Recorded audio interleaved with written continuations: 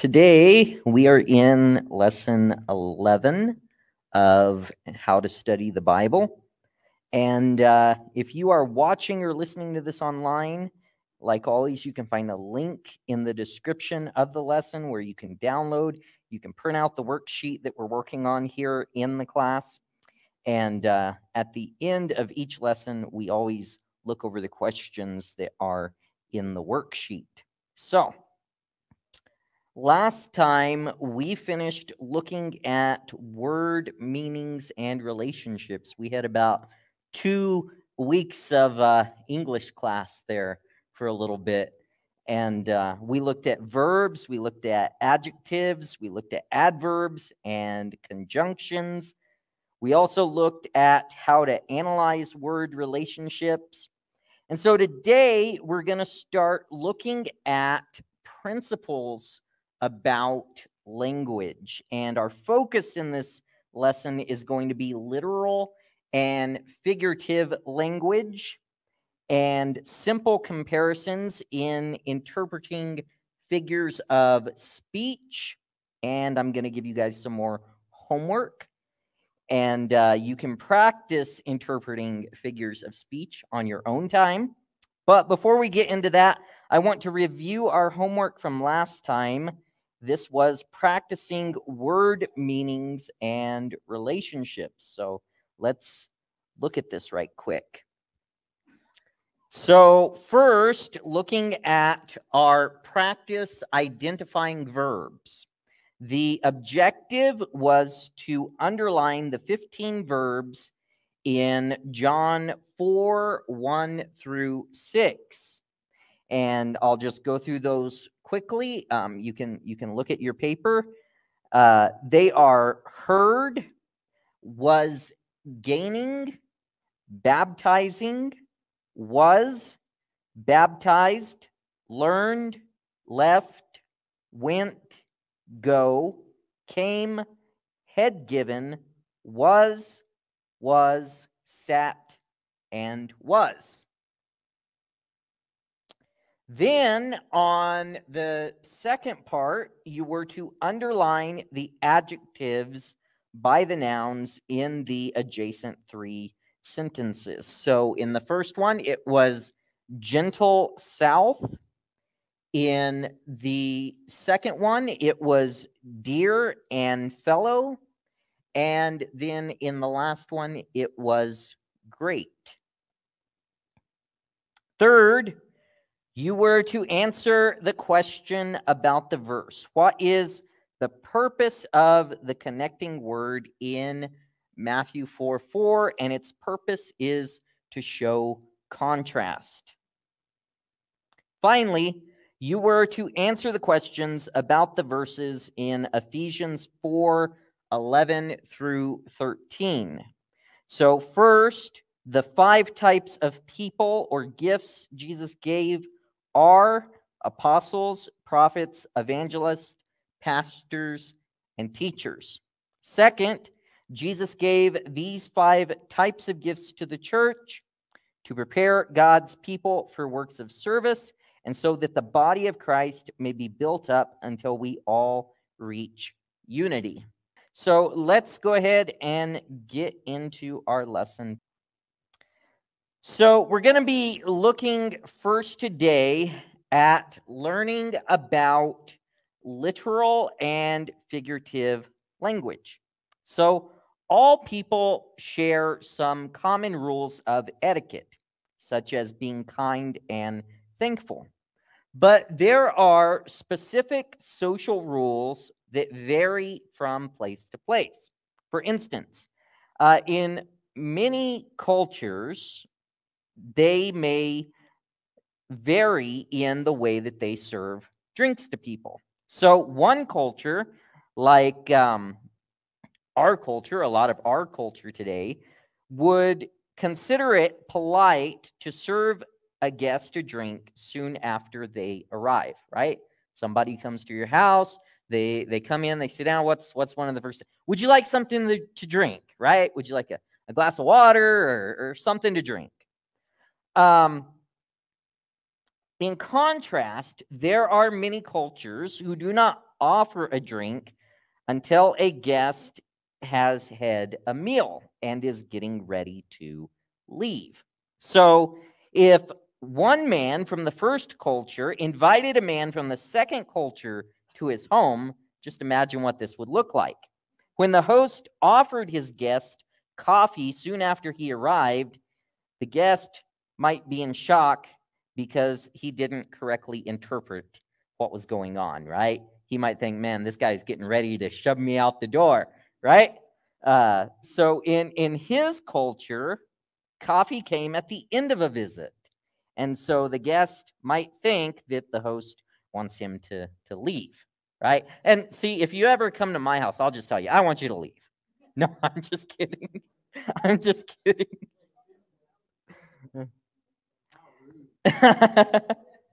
So the Bible also has general and specific rules.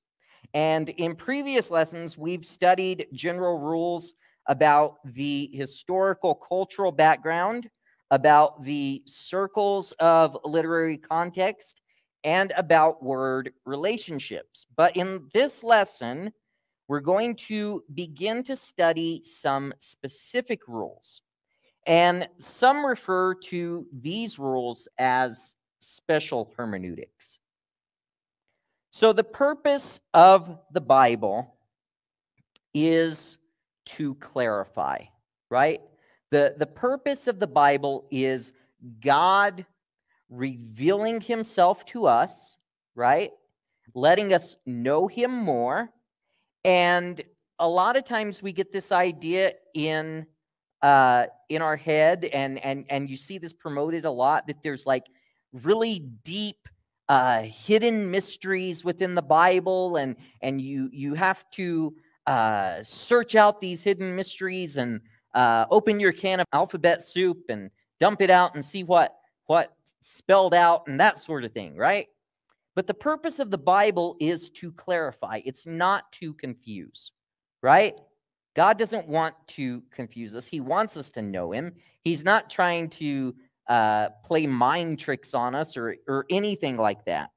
God gave us Scripture to reveal himself and his will to mankind. So Scripture is not a collection of like dark mysteries or hidden riddles. It is a plain message from God to humanity.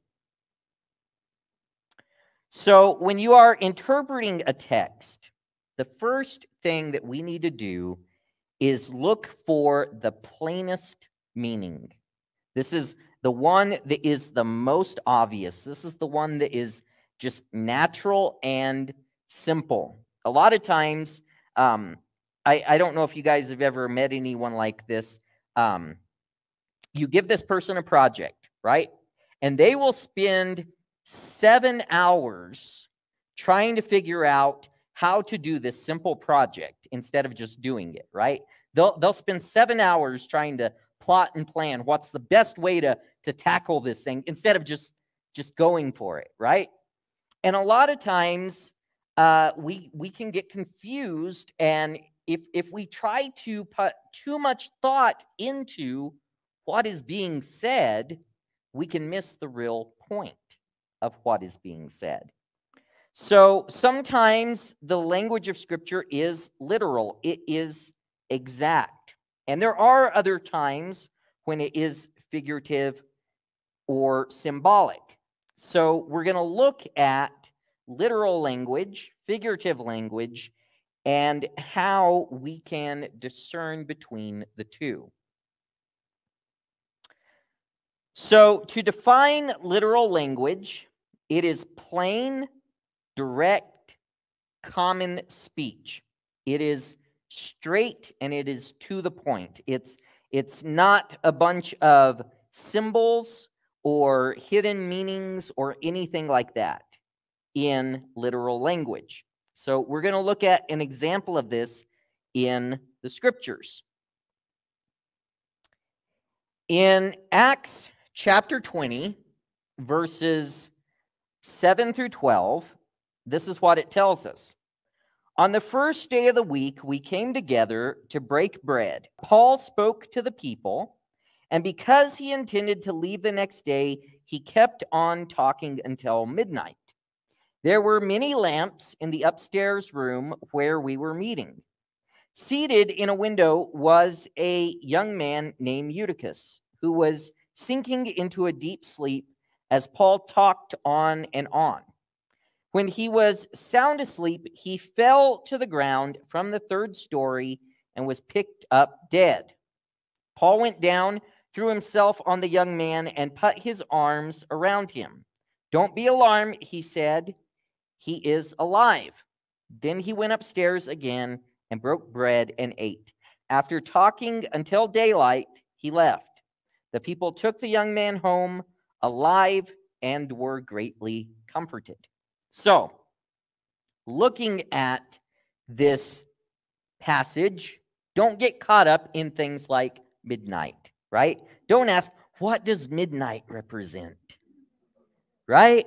What deep hidden mystery is within midnight? It doesn't represent anything, right? Luke was just telling us what time it was, okay? Likewise, don't ask what the lamps were. Why was there so many lamps? What was the meaning behind all the lamps? Well, they wanted to see, right? What do we have? We got a bunch of lights in here. Why? Because we want to see what's going on. Don't ask about the 3 stories. Don't ask about the window. Don't ask about the deep sleep or what Eutychus may represent. They don't represent anything secret, right? Each word means what it says. There isn't any secret symbols or hidden mysteries or anything like that in this passage. It teaches that believers met together to share the Lord's Supper. Paul talked on and on. Imagine that, a pastor just going on and on and on. This kid Eutychus went to sleep and he fell out of the window. Well, he probably shouldn't have been sitting on the windowsill if he was tired, right? So then the fall killed him, and God performed a miracle when Paul held Eutychus and he came back to life. There was one preacher who once compared worldly Christians to this kid Eutychus, okay? And he said that as Eutychus slept too close to an open window, some Christians stay too close to sin, okay? Now, he was using the passage as an illustration, and you can teach that he was sleepy, but don't go making stuff up about him being worldly. The Bible doesn't say anything about him being worldly, right? What does it say? Paul was talking on and on and on, and the kid fell asleep and fell out the window. That's what it says. So just as Jesus used salt and light and sheep and things like this to illustrate truth, Christians can use the Bible to illustrate truth. However, if you want to give an example of worldly Christians, that's not a good passage to use, okay? Don't take your main text from Acts 27 through 12. The text is not about worldly Christians, even if maybe you could spin it to where it seems like it is. It's not.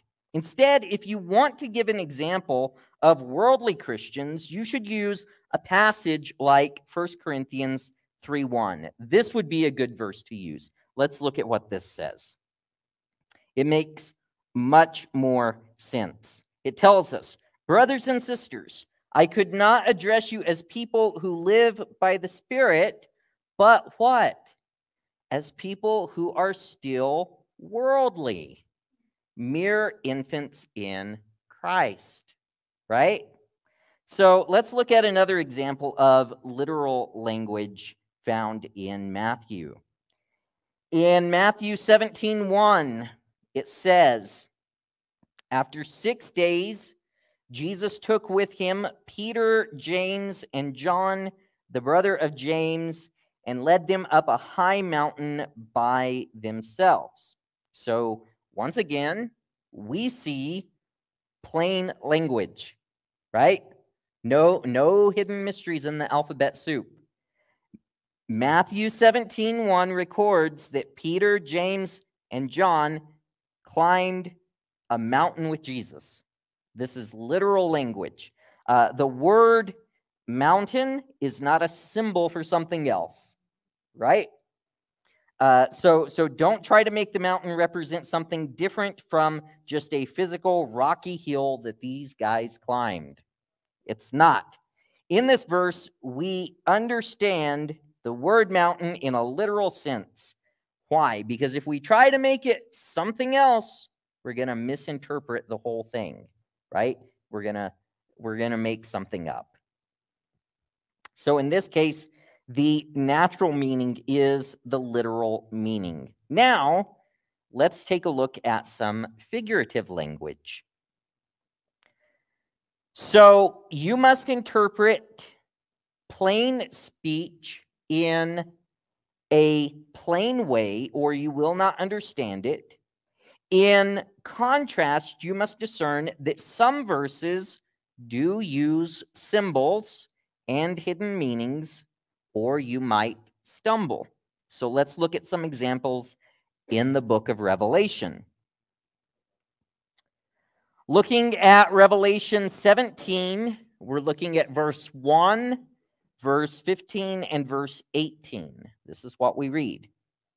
One of the 7 angels who had the 7 bowls came and said to me, "Come, I will show you the punishment of the great prostitute who sits by many waters." Going on to verse 15. Then the angel said to me, "The waters you saw where the prostitute sits are peoples, multitudes, nations, and languages." Verse 18. The woman you saw is the great city that rules over the kings of the earth. So in Revelation 17:1, John saw a prostitute sitting on many waters. Now, this is not literal language. Later, John tells us that the harlot is a city that rules over the earth. We see this in verse 18. The water she sits on are peoples and multitudes and nations and languages. How do we know? Because we see this in verse 15. So the language of Revelation is figurative. It's not literal. Figurative language has a hidden meaning. It uses symbols, and each symbol represents something else. So in Revelation, the prostitute is a symbol for a big city, maybe Rome. As a prostitute leads people away from God into sin, Rome led people away from God. So John liked to use figurative language, and he used a lot of symbols. In fact, more than any other writer, John gives us the words of Jesus that have figurative language. For instance, looking at John 6:51 through 52, this is what we're told. "I am the living bread that came down from heaven. Whoever eats this bread will live forever. This bread is my flesh, which I will give for the life of the world."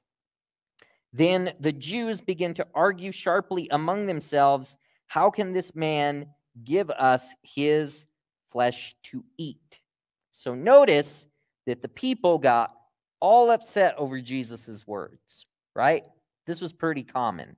They liked to just, they'd hear Jesus say something and then they'd just take their own spin on it and run with it, right? He had just fed them with literal loaves and fish. And so they thought that he wanted them to eat his flesh. But Jesus later told the disciples that this had a spiritual meaning behind it, that what he was saying wasn't being made plain to these people. So looking at John 6:60 through 63, this is what we read. On hearing it, many of his disciples said, "This is a hard teaching. Who can accept it?" Aware that his disciples were grumbling about this, Jesus said to them, "Does this offend you? Then what if you see the Son of Man ascend to where he was before? The Spirit gives life. The flesh counts for nothing. The words I have spoken to you, they are full of spirit and life." So Jesus wanted for everyone to receive him as the bread from heaven, the one that God sent to feed our spiritual hunger. And John records that people, even apostles, often failed to interpret the words of Jesus correctly. They didn't discern that he was using symbolic language. So look what John wrote in chapter 11, verses 11 through 15. This is what he tells us. After he had said this, he went on to tell them, "Our friend Lazarus has fallen asleep, but I am going there to wake him up." His disciples replied, "Lord, if he sleeps, he will get better." Jesus had been speaking of his death, but his disciples thought he meant natural sleep. So when he told them plainly, "Lazarus is dead, and for your sake I'm glad I was not there, so that you may believe, but let's go to him." So Jesus used figurative language in John 11:11. He said, "Lazarus is asleep," right? In this case, sleep was a symbol for death. But the disciples did not interpret the words of Jesus correctly. They thought that if Lazarus was asleep, well, then he'll get to feeling better. He'll wake up and he'll be on his merry way, right? We see this in verse 12. Since they did not understand the figurative language, Jesus spoke to them plainly. Lazarus is dead, right? Like, you didn't get what I said, so let me just tell you as plain as day. Lazarus is dead. We see this in verse 14. So now that we have an idea of what literal and figurative language is, let's start discerning between the two, right? So it's important to remember that Scripture has only one meaning, okay? So it can either be literal or figurative. Don't interpret a verse in two different ways, right? Don't read the passage about Eutychus falling asleep and Paul rambling on through the night. Don't read that and say, "That's what happened, but now let me look for the secret things within it," right? We don't do that. If a verse uses plain language, interpret it in a plain way. If a verse has symbols, then interpret the symbols. But how do you know whether a verse is using plain language or symbols? Whether it is literal or whether it is figurative? Well, we're going to look at 3 rules that will help us to determine which one it is. So, rule 1 is always try to interpret a verse in a plain, direct, literal way first. When the plain, literal message of the Bible makes sense, then we don't have to search out another meaning.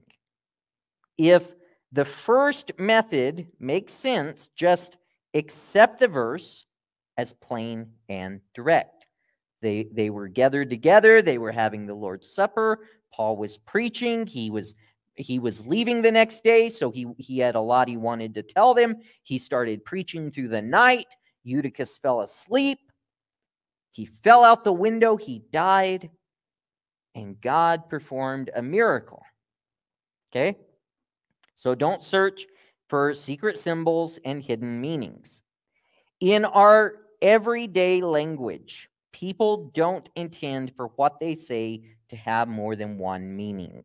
And this is, this is one of those things where text messaging has messed us up, I think, right? Because a lot of times we interpret what they say in a way that they never intended it, right? That's why if it's like something really important, I'm just like, I'm gonna just call him so that we can figure this out, because I don't want him missing what I'm saying. If a man says that he rode a bus from the city to the village, what does it mean? He rode a bus from the city to the village, right? He doesn't desire for us to interpret his words to mean that he crossed over life's trials into the promised land, right? By bus. So if you can interpret a verse literally, don't try to interpret it figuratively. Rule 2. If the plain literal message does not make sense, then we look for symbols or hidden meaning or figurative language. So when the literal meaning of the word does not make sense, look for another way to interpret it. For example, Jesus said that the eye is the lamp of the body in Matthew 6:22. Now, it doesn't make sense to think of the eye as a literal lamp.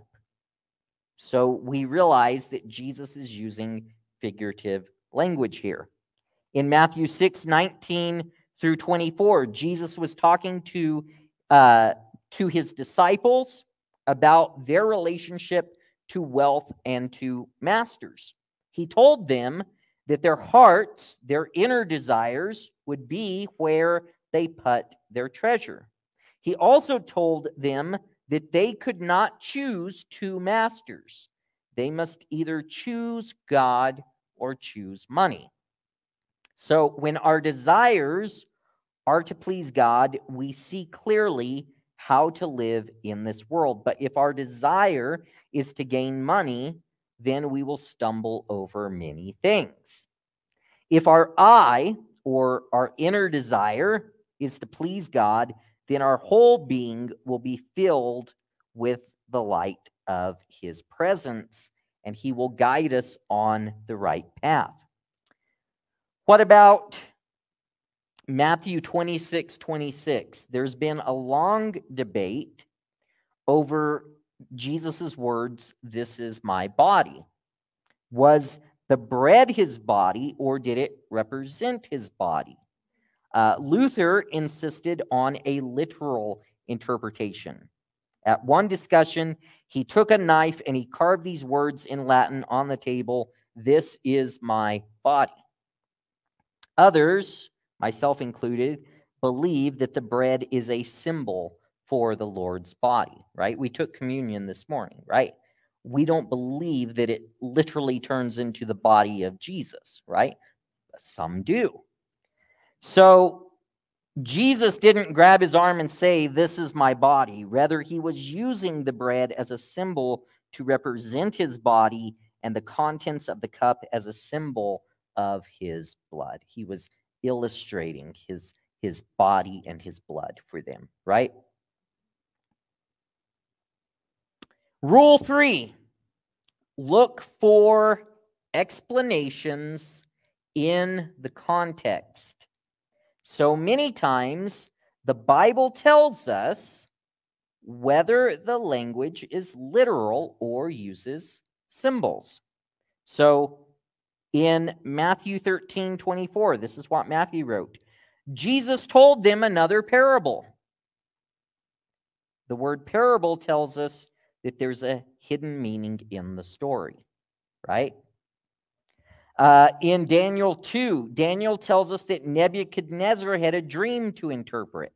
So we know that there are symbols in the verses from the dream, right? There was things in the dream that Nebuchadnezzar had that represented other things, and Daniel interpreted those for him.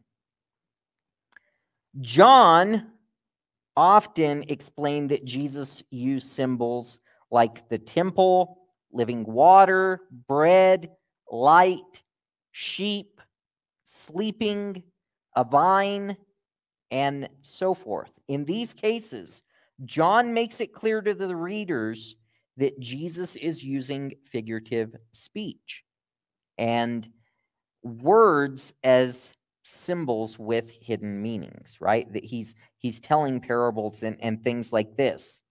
So when we twist the plain literal meaning, we have to realize something, that isn't anything new. This is something that's been going on for a long time. Twisting the plain literal meaning of Scripture started long ago. Some people like to search for a hidden meaning in every verse of the Bible. In fact, they just sit there and just think up new ways to create new fantasies from these verses, right?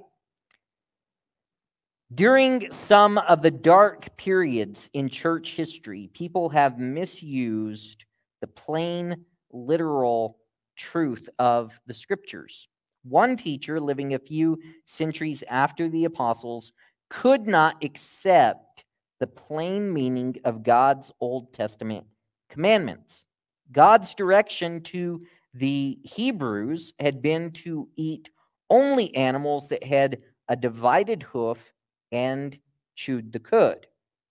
So this teacher, confused as he was, made an interpretation out of that commandment. Those who chew the cud are Christians who meditate on the word.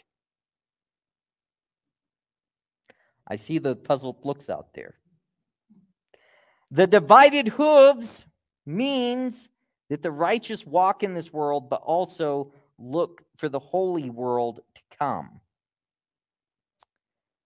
Chewing the cud, I mean, it could, I guess, if you really stretched it out there, it could be compared to meditating on Scripture. A Christian is a citizen of two worlds. That is true, but that isn't what Moses meant, right? That isn't what Moses meant when he wrote about animals with split hooves that chewed the cud. So it's dangerous to ignore just the very plain meaning of a verse and to search for hidden meaning, right? When we don't accept the natural plain meaning of a text, then we don't accept the Word of God. When we preach and we teach a message other than the plain meaning of a text, we're not preaching God's Word, but what our own imagination has told us, right? Again, we talked about those two words at the beginning of this class, eisegesis and exegesis, right? What is eisegesis? Putting what I want into the Bible, right? What's exegesis? Taking out what the Bible actually says and applying it to me, right? So God has promised that His Word will inspire faith and that His Word will not return to Him void, but He has not promised to bless each person's wild interpretations. And this is the problem that you have with so many of these teachers and that out there that do this, is people listen to them and then they say the Bible doesn't work, right? It doesn't work. It's not what it doesn't work how they say. Well, because they're making stuff up. They're not telling you what the Bible actually says. So we are to interpret literal language in a direct way, discern the symbols in figurative language, and we can use the three rules here to interpret verses. So we've considered literal and figurative language. Literal language is plain, it is direct, it has no hidden meaning, so it's the easiest to interpret, right? But figurative language is harder to understand. It does use symbols, and it does have hidden meanings. So we must spend more time studying it. So now let's look at some simple comparisons in interpreting figures of speech. So we're going to look at 4 kinds of comparisons that all use figurative language. And they are similes, metaphors, anthropomorphism, and personification. So let's break them down one by one. A simile compares one thing with another, and it uses like or as between the two things.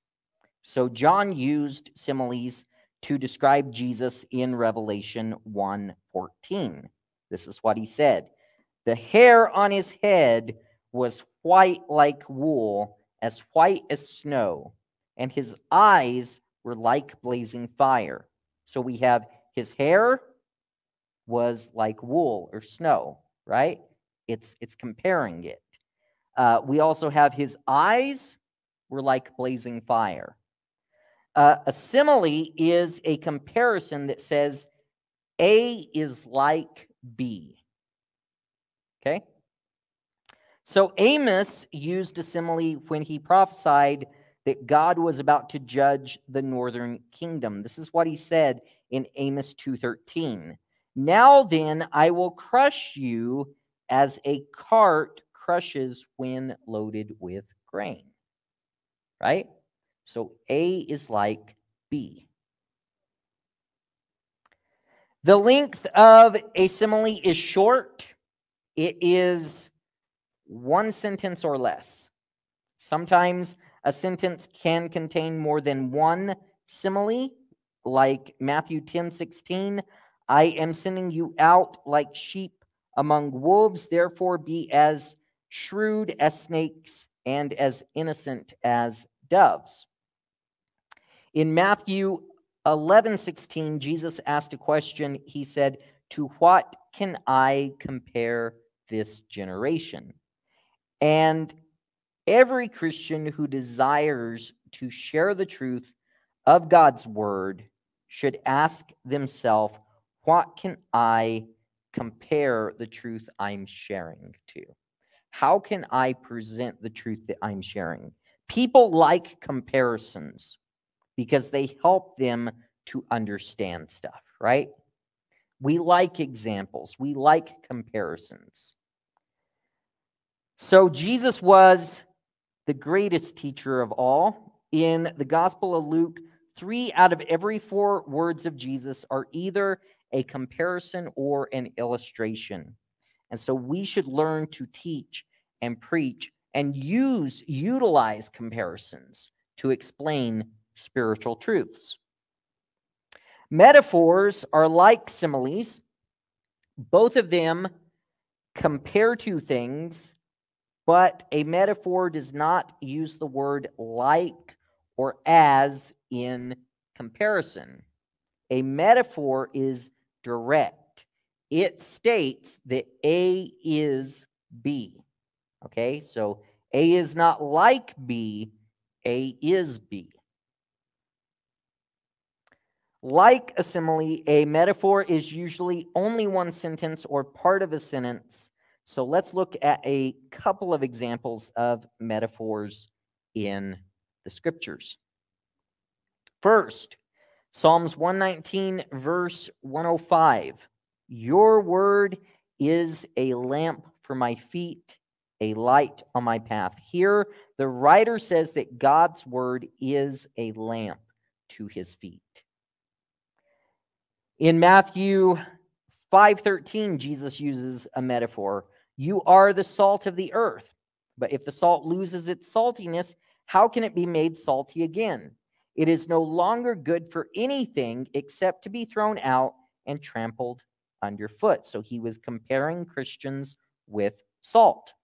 So the meaning would have been the same even if Jesus had used a simile and said, you are like the salt of the earth, right? Or even if the writer of Psalms would have said, your word is like a lamp to my feet, right? So we've looked at similes, we've looked at metaphors. This one's my favorite because I just love pronouncing it. Anthropomorphism. This is a special type of metaphor that compares God to the form of humanity. And if you can't pronounce it, I'm going to make you write it 100 times. God is invisible, at least to the eyes that we have now. At times, we may wonder what we would see if we had spiritual vision. A vision like that which was granted to Elisha in 2 Kings 6, 16 through 17. This is one of my favorite passages. Well, I love the story of Elisha anyway. But here they're being surrounded by an army, right? And his servant is freaking out. He's like, I don't understand what's going on. We're surrounded. How are we going to get out of this? And Elisha prays that God would open his eyes, and he saw all these armies of angels surrounding them. So don't be afraid, the prophet answered. Those who are with us are more than those who are with them. And Elisha prayed, O Lord, open his eyes so he may see. Then the Lord opened the servant's eyes, and he looked and saw the hills full of horses and chariots of fire all around Elisha. How cool would that have been? Right? How cool would that have been? So God is spirit. He is not flesh. We are told this in John 4:24. Paul tells us that God is invisible and unable to be seen. In Colossians 1:15, he says, he is the image of the invisible God, the firstborn over all creation. Paul also declares in 1 Timothy 1:17, now to the King eternal, immortal, invisible, the only God, be honor and glory forever and ever. Amen. But does this mean that we can never see God as we are now, or that we will never see him for all of eternity? It's hard for us as people, as physical people, to comprehend how spirits see and hear and think and feel and all of these things. Do they have any shape or form? How do angels and demons war against each other if they have no form? How can Satan be bound and kept in the abyss if he has no form? Do spirits have any type of spiritual mind, eyes, ears, feet, or hands? And a lot of these questions we don't understand and won't understand as long as we're here on earth, as long as we just know what we know here. When the Bible speaks of these things, of God's eyes and his ears and his face, it uses this type of language so that we as humans can relate to God who is spirit, right? It's so that we can know him more. But we want to be humble, and we want to admit that we know very little about spirit things. If we could understand everything there was to understand about God, well, then he would be less than us, right? So did God allow Moses to see a temporary form in Exodus 33:23? Or do spirit beings have a form we will one day see? We don't know quite what the answers are because we're not there. We don't see these things yet. But we do know that God is a person, right? That he is holy and he is truthful, that he has feelings and he has emotions, that he loves, that he has mercy, that he can be grieved. And we also know that we are created in his image. In the future, we will know more than what we know now. John writes in 1 John 3:2, dear friends, now we are children of God, and what we will be has not yet been made known.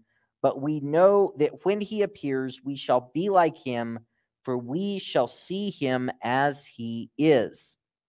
Someday, we will see God face to face. This is what 1 Corinthians 13:12 tells us.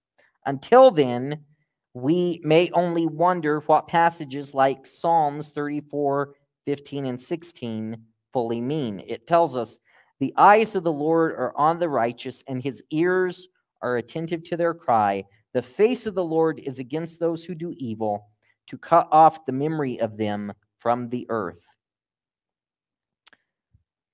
So finally, there is personification. Now, personification compares things to a person. Okay? So, two types of examples follow. First, a deed, action, or idea is compared to a person. Looking at James 1:15, this is what we read. Then, after desire has conceived, it gives birth to sin, and sin, when it is fully grown, gives birth to death. So in this verse, desire, sin, and death are all given the human attributes of conceiving, of giving birth, and growing, right? Furthermore, in Jeremiah 14:7, we're told that our sins are said to testify against us. So a deed, action, or idea is compared to a person. And a thing is compared to a person. Let's look at one last example. In Matthew 6:34, Jesus says, "Therefore, do not worry about tomorrow, for tomorrow will worry about itself. Each day has enough trouble of its own." So Jesus referred to tomorrow as if it were a person. Tomorrow will worry about itself, right? This method of teaching calls attention to the lesson, and it helps others to learn and to remember it. So let's look at our homework right quick. First of all, there is a chart. You are to complete this chart stating whether a verse is literal or figurative. And there's one on there that's already done as an example for you. Then, on the next one, state whether each verse uses a simile, a metaphor, anthropomorphism, or personification. So those are the two things that you are to work on this week. And then we will look at them at the beginning of our next lesson. So now let's just take a few minutes to review today's lesson before we head out into the darkness. So what two types of rules does the Bible have? General rules and specific rules. General rules and specific rules. What is the purpose of the Bible? To clarify, not to confuse. What should you look for when interpreting a text? The plainest meaning, right? Don't dump your can of alphabet soup out and look for a meaning in it. Look for the plainest meaning. Define literal language. Literal language is plain, direct, common speech. What does figurative language have? Hidden meanings and symbols. Who, more than other writers, gave the words of Jesus that have a hidden meaning? That was John. What is the first rule of discerning between literal and figurative language? Always try to interpret a verse in a plain, direct, literal way first.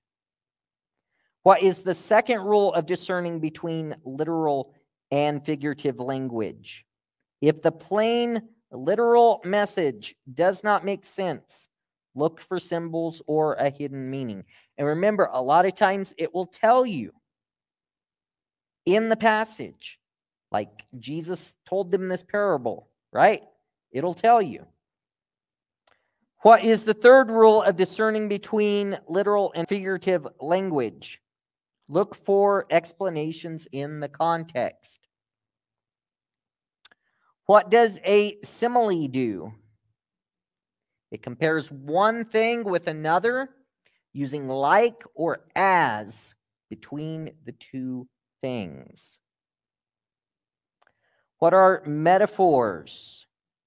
It states that A is B, right? So not like, but is. What does anthropomorphism do? Other than twist my tongue. It compares God to the form of humanity. What does personification do? It compares things to a person.